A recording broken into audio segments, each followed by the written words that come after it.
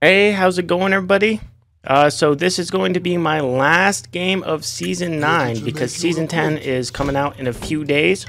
So, we got to play the Ymir against Izanami. Classic matchup. Classic matchup. And by classic matchup, I mean, I usually ban Izanami and this can be miserable. But I do want to say that I've been busy. I took my trip to SWC, Smite World Championship. And gotta say, the best trip of my life. I met so many awesome people. I spent so much time with friends. Got so many, just had such a great time. And Season 10 really has me motivated to be making Smite content again, man. This is exactly how it kind of felt last time I went to SWC or HRX, which was, what, 2019? That was the last in-person Worlds they had. But being there in person and seeing the energy and the people around, a game that has been such a big part of my life, it's just really motivating, right? It might sound dumb, but I mean, yeah, Smite's a big part of my life. Always has been. But yeah, it got me really excited for Season 10. The Season 10 changes look amazing. If you guys haven't seen them, you need to go watch patch notes or the trailer for the new God. Oh my God, it's incredible. I'm so excited. PTS is already out. I'm actually going to be streaming PTS when this video goes live. Even though this game right now, we're just playing Season 9. Gonna start Blue Buff, gonna start Bancrofts as well. This season, I kept having a bunch of different starts on Ymir, and I honestly don't know. It seemed very situational. Sometimes it seemed better to start Spear and Mages for the extra pen. Sometimes it seemed better to start the Bancrofts. She's like right here. Yeah, I'm just gonna wall her off so she loses some minions to tower. She did double buff. I would go take minis, but I think I need to take this wave first. Otherwise, I'm gonna lose pressure, which would suck. Also, this is gonna be the year that I can safely say it'll be the first year that I'm actually gonna conquest a solid shot. Why did you do that? I'm gonna give Conquest a solid shot this year. There's been a few times in the past that I'm like, Conquest would be cool, but not one that I've been like actually super serious about it. And like, yeah, no, I'm gonna learn the strats. I'm gonna build efficiently or whatever. In the past, when I've played Conquest, I just kind of do my own thing. But no, this year I think I'm gonna give it a solid shot, probably as either ADC or solo. I think solo is most similar to the duel content, right? And I can also play my damage guardians in solo a little bit if I want. But gameplay wise, those are probably my two best roles. I suck at support. I'm so bad at support. Absolutely. Like, yeah, give me any guardian and then it's like, all right, what role am I going? I'm going ADC, solo, jungle. What's up? All right, I can do this. It's like, wait, support? Putting me on support with the guardian? Uh-oh. My brain is not designed for this. I can play aggressive supports, I guess. I must acquire this at once. Probably gonna go breastplate for the cooldown. Ymir lives off of cooldown. But yeah, lots of changes coming to the next season I want to talk about. I can't talk about every change because there's so many, but the big changes are they're making wide stat changes to classes. So I believe assassins are getting some pen, hunters are getting a little bit extra auto attack damage, mages are getting magical power, guardians are getting CCR, crowd control reduction, and then warriors are getting a cooldown reduction. And it applies to all warrior, like each one is for its class. So like for guardians, all guardians get that CCR, all hunters get that, and they balanced it a little bit in different ways to not make it super broken. Oh, I got her beads. Nice. Let's see. Demon King's not up yet. Her blue buff's going to be down for like another 30 seconds. Just going to take my own blue. I'll still be playing Duel. No, it's just... This going to take too long. I'm still going to be playing Duel next season, since Duel's always been my main game mode. But yeah, just really excited for learning Conquest, I guess, properly. This seems like the best time to get into Smite. I've said that... I think I said that when they removed boots. Because it switched up the games in so much that everyone was kind of having to relearn the game. Or like relearn strats and stuff. Like honestly, removing boots was such a big change. Season 10 kind of feels like that. Feels like it is an equally as big change. Or equally as big changes. I do have blink, so if she like, yeah, if she does that, I might just like pretend to back and then dive her. No, she's playing it safe. Never mind. Oh, I mean, we're winning, just, you know, not as fast as I would like to. Oh, sorry about the green screen behind me, by the way. I don't have my lighting set up in here. But yeah, I got a key light, but I have to connect it to the Wi-Fi with like wirelessly. But my computer doesn't have wireless internet access. Like it's just connected via Ethernet. So I got to figure that out. I'll probably have to go and buy something to connect it. She should be dead here, like 1000%. 1000%. Yep. Goodbye. Too easy. Too easy. Oh, look at that. My ultimate doing 0 damage. Oh, how does Ymir do it? 0 damage kill. Like music. Another huge change. Oh, I did want to talk about this. Huge change to Season 10 is all ranked will now be crossplay, which is very, I cannot stress this enough. That could save Duel. Because right now, Duel's biggest problem is not that many people play it. And because not that many people play it, when you queue and you're, you know, gold or something, you get matched into a Masters player, right? And that sucks. However, with more players in the player base, for Duel, it only needs to find 2 people near skill level. Like other game modes, like Conquest, its matchmaking's a lot more difficult because it has to find 10 people near skill level for everybody. But for Duel, you just need the other person to be like kind of near you, right? Like matchmaking, it's a lot easier for Duel. So with them making it crossplay, that will be very good for Duel. It's going to increase the player base a lot and make matchmaking better. That's my opinion, because I know that there is a huge amount of console players that are insanely good at Smite, and they could kick my butt like any day of the week. But again, they were on console queues, so I would never run into them. Now I'm going to start running into them, you know what I mean? But yeah, so that's another big change for Season 10, that it's like, yes, let's go Hi-Rez, good job. Getting that crossplay. I know Biakai was fighting for that when he was Olympian, as well as some other Olympians.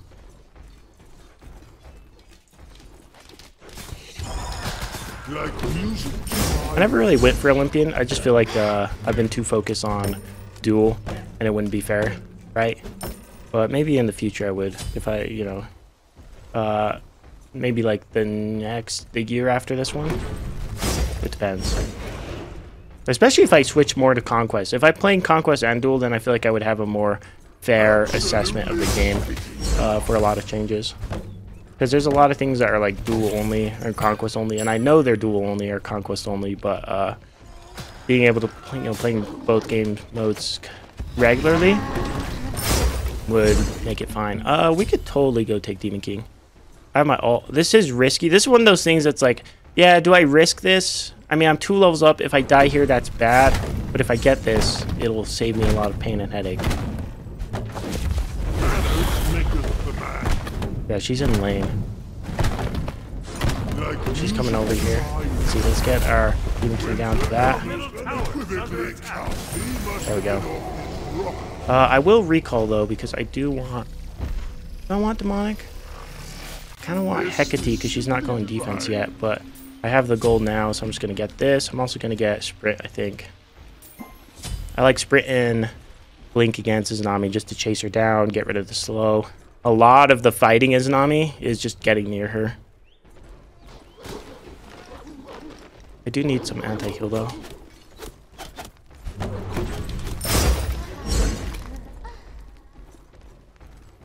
Why'd you go this way? You did not go this way. I'm so... blind or deaf. I could have spent that Tabier red buff and the lane.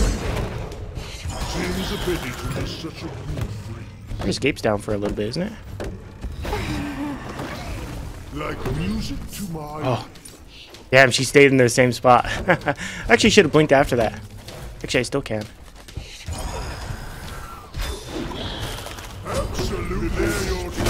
Very nice. He's learning his fights.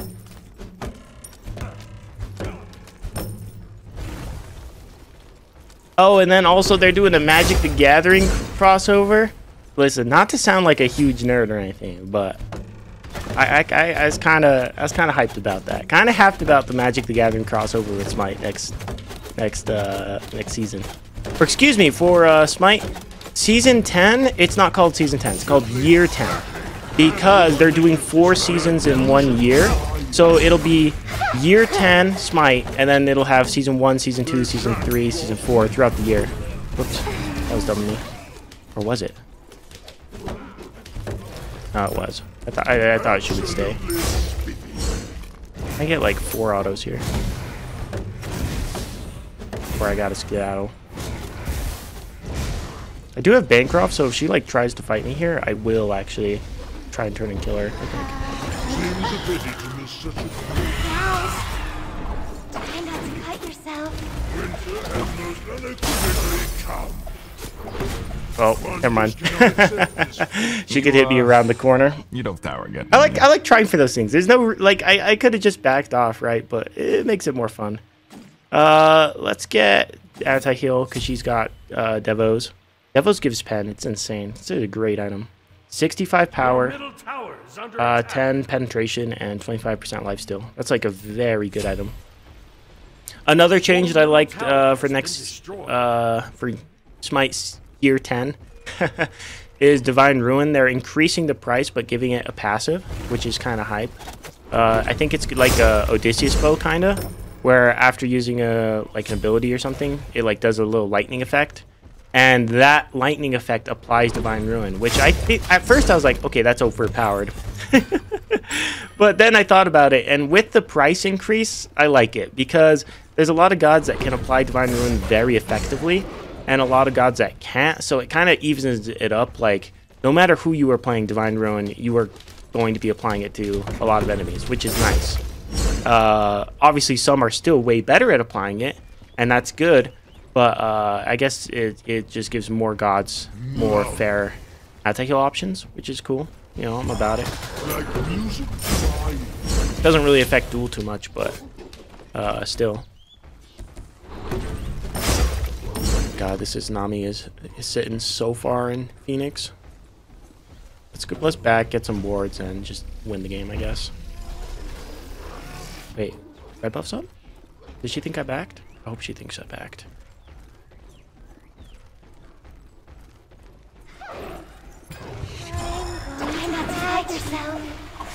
Wow, she really didn't use her escape. Guess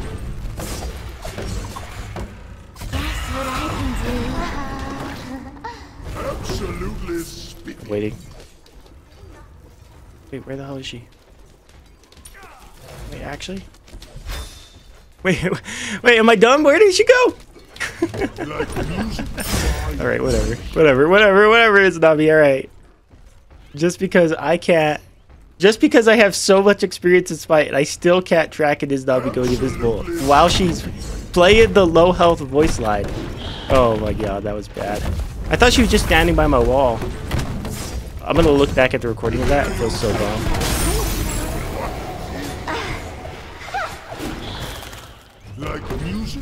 Come on. Bancrofts. No. I got Demon King. That should be fine. I am going to get. Let's see. Yeah, she's not even going defense. I definitely shouldn't have gotten the demonic. I do like auto attack here though, so I think I'm gonna go Hecate. Also, wards aren't really useful now that Demon King's down, but still. And also, I never upgraded my Nimble. I think if I had that Nimble in that fight, I would have killed her. Alright, how long do I have on Demon King? Like, what, 40 seconds probably? If I don't get Phoenix, I'll get, you know... I'm hoping to get Phoenix or a kill here. If I get either, I'm happy. However, the game is kind of evened up now, which sucks. Are you still sitting in that Phoenix? The Phoenix sits down. They shan't cross me.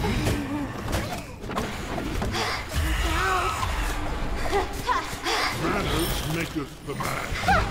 Nice Aegis. A genuinely nice Aegis. Unfortunately, I think I'm gonna lose. If I die for Phoenix, it's worth.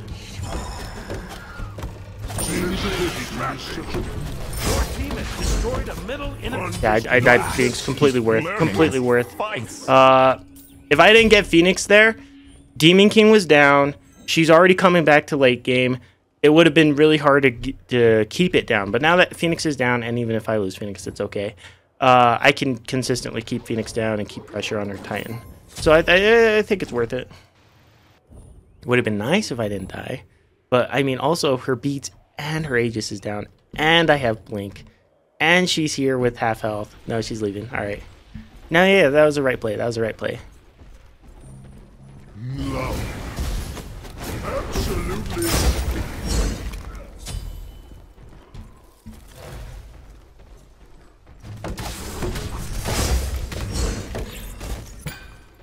Be a good sport and keep a lookout. Dominance. They're also changing dominance, which is cool. Right now it gives 10% pen and then plus a passive. They're moving that pen to the passive pretty much, which I think makes the item make more sense. Like it's more in line with auto attack. I think it'll be a little worse, but I think design-wise it's better. Where? Oh. Absolutely. Just went straight ahead. All right. Now, if I blink on her while her escape's down, there's no way I kill her, so I'm not going to waste that. But... Whoops. Try not to cut yourself. Like music to my ears. Okay, that's half my health, half my HP. I do have defense, by the way. Oh my god, this lady went Executioner plus Dominance plus Kid Size plus Devos. Are you kidding me? What kind of sick joke is that? I'm not even lazy backing. It's not worth it. Alright, in response, I build Typhons. Oh, are you going for Demon King? Shoot.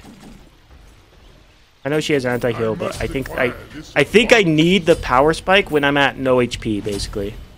Also gonna go Entangled Wings. I think Entangled Wings is hype here for catching her out. If I use Entangled Wings while she's invisible, well, does it show where she is? Like, do I see the root effect? Because that'd be a crazy counter. I don't think it would show it. It would make the sound effect, and I could know where she is based on that. That'd be kind of cool. Force her escape into Entangled Wings. Let's do it.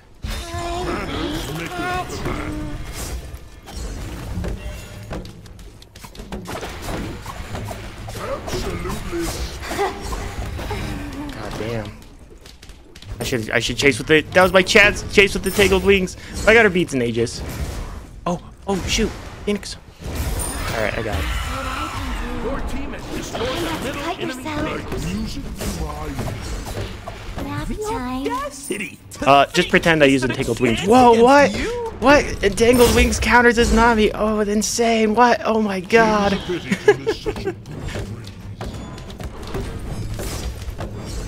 I can't believe we gave that dude like that. I was hoping she would dash away there and then I would use Entangled Wings and it would actually work, but I guess we won't know this game. If I were to guess how it works, it would not show her invisible because it doesn't do damage, but you would hear the sound effect of the active and you would know exactly where she is because of that. Plus, I mean, you basically see where she goes. You know that she's in the area and it just kind of keeps her in place. So yeah, good game. I hope you guys enjoyed. I am in Platinum because I've lost so much this season. But I'll get back in Diamond for the Smite Year 10. But I'm very much looking forward to things. I hope you guys all have a great day. And I will see you guys next time. Alright, buddy.